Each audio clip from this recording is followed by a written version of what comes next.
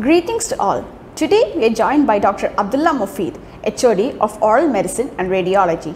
He has more than 12 years of experience in dental education and has been serving as the Academic Coordinator of MES Dental College for more than 8 years. Welcome to the program, sir. Shall we begin? Yeah, sure. Oral medicine mainly deals with the diagnosis and management of clinical conditions that affect the oral and maxillofacial region. So could you please explain the relevance of this specialty in our day-to-day clinical practice? Okay, thank you. So that's a good question. So I would say among the various specialties we have in the dentistry, probably the oral medicine and radiology is one of the most underrated or underutilized specialty so far. If you look at it, now most of us consider the oral medicine and radiology as a non-clinical specialty. That is quite surprising. Even the people from the dental fraternity, they consider the oral medicine and radiology as a non-clinical branch, at least a few of us. But you see, the most of the things you teach, the most of the things what we practice in oral medicine is purely clinical. We mainly deals with handling the patients, we record the case histories, we examine the patient's oral facial structures, we do the investigations, and we do the treatment planning, and we do the non-invasive procedures, etc. So I would say it's 100% a clinical specialty and it's 100% a clinical subject. So but due to many reasons, I feel it is still not come to its total strength, or it is not purely been utilized so far. Because the most of the things we do in the oral medicine department, be it the examination of the patient, be it the recording of the case history, the detection of pathologies, ordering for investigations, designing a treatment planning for the patient, all these are purely a clinical oriented activities. So no longer we can consider this specialty as a non-clinical branch. It's purely a clinical specialty by itself. Then if you look at its application, whether you be a general practitioner or you be a specialist doing your implant surgeries, you are doing a maxillofacial prosthesis, you do other surgical procedures, periodontic practice or endodontics, anything. But the principles of your examination, your diagnostic skills, and your decision planning or what is best for your patient, what treatment is ideal in different clinical situations, all these basics of any practice actually comes from the fundamentals of this practice comes from oral medicine. How best you can evaluate your patient, how best you can decide a treatment planning, how do you communicate to the patient, what investigations are required, what are the parameters you have to decide between various options of treatment. So these are the fundamentals of any specialty, whether it is a general practice or a specialty or anything. In any medical practice, the fundamentals are the examining of the patient, the diagnosing and the treatment planning. Usually we say that if the diagnosis is done, that means the part of the treatment is completed or the problem is solved. So that part is what is focused in oral medicine, and that is what we learn from oral medicine. Sir, could you please explain the different types of cases and diseases being managed in the oral medicine department? So as you know, the oral medicine and radiology is a combination of two aspects, the medicine aspects and the maxillofacial radiology. So if you talk about the medicine, any dental college or any system where there is a multidisciplinary dentistry is available, the patient who enters for a dental treatment first goes through an oral medicine screening. We know that. So all the patient will be evaluated, the case will be recorded, and the treatment planning will be done in an oral medicine department. Apart from that, the lot of oral mucosal problem. For example, you say the oral ulcers, we have different types of red lesions and white lesions of the oral mucosa. We have various pigmented lesions, colors changes in the oral mucosa. We have a lot of white lesions, which some of them could be a pre-malignant or potentially malignant disorders. So all these mucosal pathologies will be evaluated, diagnosed, and the non-invasive or the non-surgical management or medical management of these conditions will be done by an oral medicine specialist. Then we have various conditions that affects the temporomandibular joint, the joint that connects the mandible to the skull. So the temporomandibular joint has got a lot of disorders affecting the function, causing pain, discomfort, disrupting the jaw movements, and etc. So the patient will be screened for the various temporomandibular joint disorders. They will be investigated by radiographs and other imaging modalities, and we do a lot of treatment procedures for treating the temporomandibular joint disorders. Then apart from that, we have a lot of diseases that affect the salivary glands, infections, immunological conditions and other disorders affecting the function of the salivary glands. We have diseases that affects the other orofacial structures. So detection of these pathologies or disorders of the salivary glands, mucosa, temporomandibular joint disorders, diagnosing them and treating them in a non-surgical way wherever possible, that is a role of the oral medicine specialist in the oral medicine part. When it comes to the radiology, we are mainly focused on the interpreting for the various radiograph and evaluation of the radiographic findings and coming to the diagnosis and deciding the proper treatment, whether it is a surgical or otherwise, and maybe coming to the proper diagnosis based on correlating the clinical as well as the radiographic findings. So this is how the different things that happens in a oral medicine department. Okay, so sir, how do we make learning oral medicine more interesting? I would say the oral medicine itself is interesting, and maybe whenever we study about, for example, different people, they might have different concepts about making the learning process more interesting. But I would say, like if you are reading about a disease, because most of the time we are reading about the disease, its management, its identification, that's how most of the oral medicine is mainly concerned about. So when you are reading an oral medicine, you are discussing about some pathology. If we can imagine that particular patient sitting in front of you and explaining to you that symptoms, the problems he or she is suffering from. So if you can picturize that, or if you can imagine that when you read, that would be easier for you to correlate. Okay, this is the reason. That is one thing. Similarly, we have for every clinical symptoms, for every clinical findings, there is some underlying process that is happening. Why that tooth is tender, or why that lesion has become firm in consistency. There is an underlying histopathological changes are happening. So if you can correlate that, because of this reason, this finding we are getting, or because of this pathology, this lesion is like this. So if you can correlate those things, and in many cases, if you can try to picturize what you see in your textbooks or what you read with a patient's experience, that would be a very better way to memorize and remember these findings.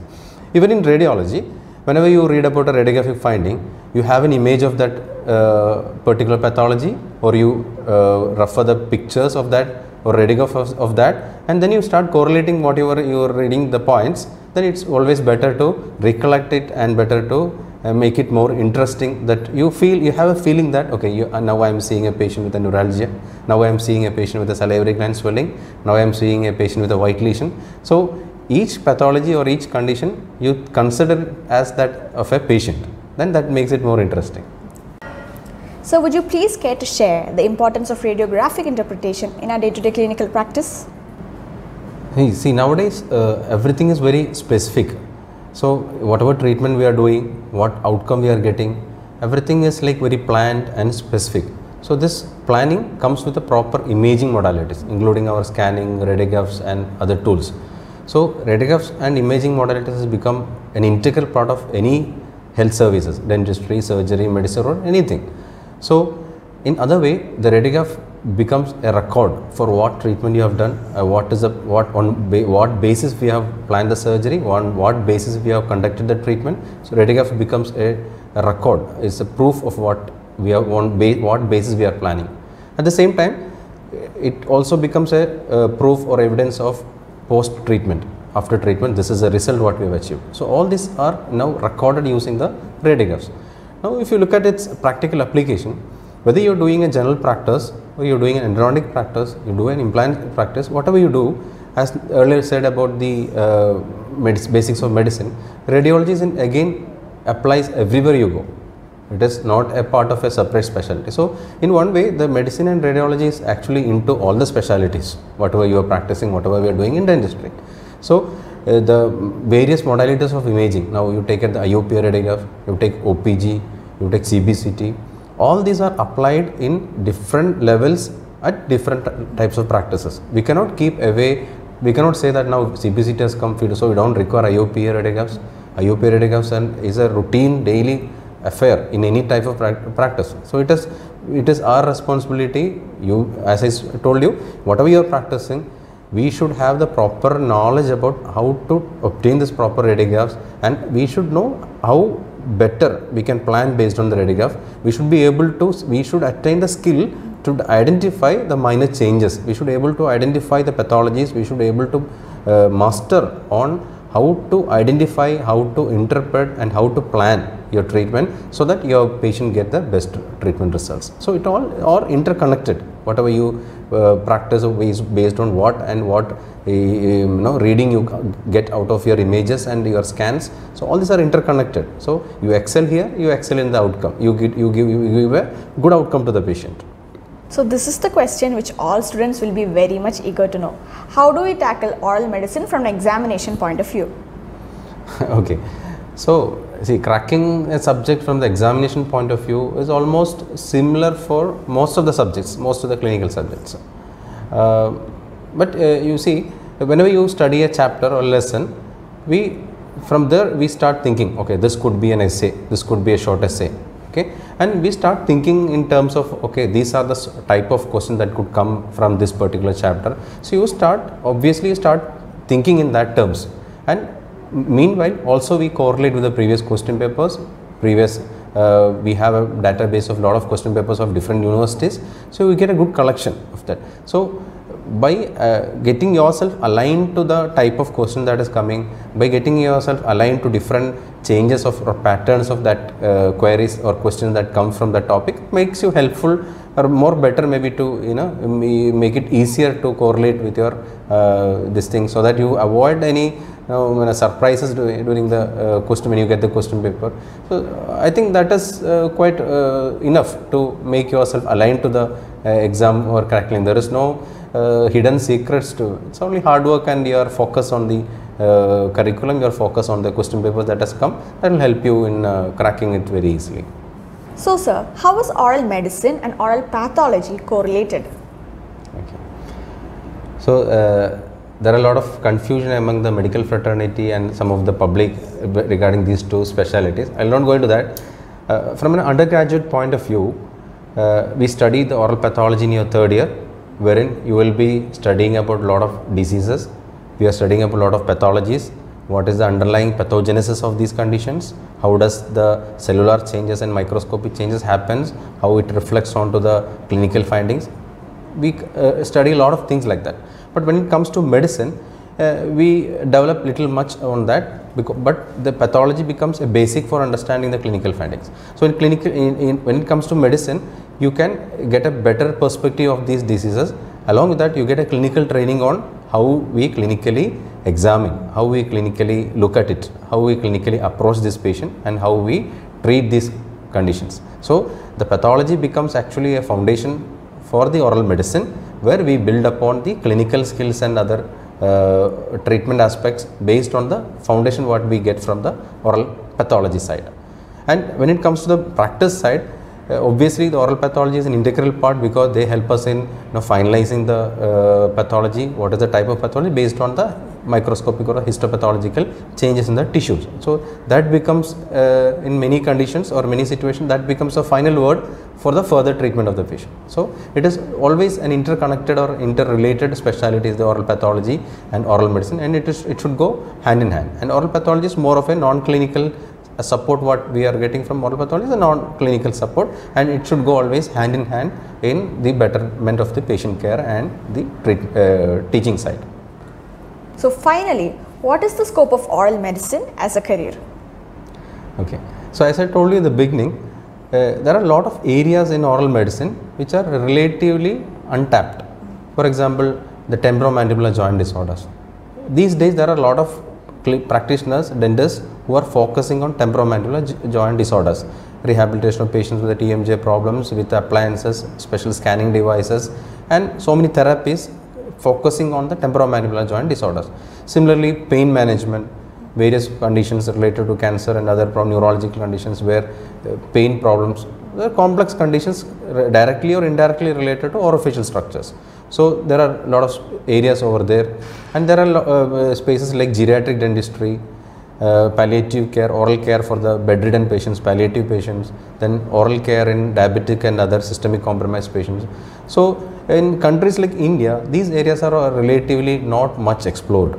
There are still more to explore in these areas, where the dentistry now, if you look at the newer curriculum that is coming up, which is the part of the things are already released, we see a lot of extra areas where additional training is recommended. So if you look in that additional areas, newer areas recommended, we see there is focusing on geriatric dentistry, there is focus on palliative care, there is focusing on imaging modalities, there is focus on geriatric care. So many of this comes under the umbrella of oral medicine actually. Lot of these topics, extra newer topics and newer dimensions of dentistry comes under the umbrella of oral medicine. So that is a scope for the few, the undergraduates, the BDS graduates who is coming out to explore into these areas and get master or get expertise in this area. So there are options. And if you look at the postgraduates who comes with an MDS degree in oral medicine, even nowadays we have a lot of CBCTs are becoming very popular, and hopefully in the future a lot of newer diagnostic tools and imaging tools are going to come up, obviously. So that becomes an area or avenue for newer specialist or MDS postgraduates to explore into those areas. Nowadays you see a lot of people who are purely doing only CBCTs, and surprisingly oral medicine radiologists are the only specialty as of now who do work at home, because they have a system at home where the files come from various centers for the reporting and treatment planning, and they comfortably sit at home and do the reporting and treatment planning at home. So that is something which we previously never thought of in dentistry. So these are the newer horizons or which are or newer areas which are coming up. Hopefully in the future a lot of things, such things are going to come up, and along with the dentistry even our specialty is going to expand to larger areas, hopefully. Thank you, sir, for joining us today. Thank you.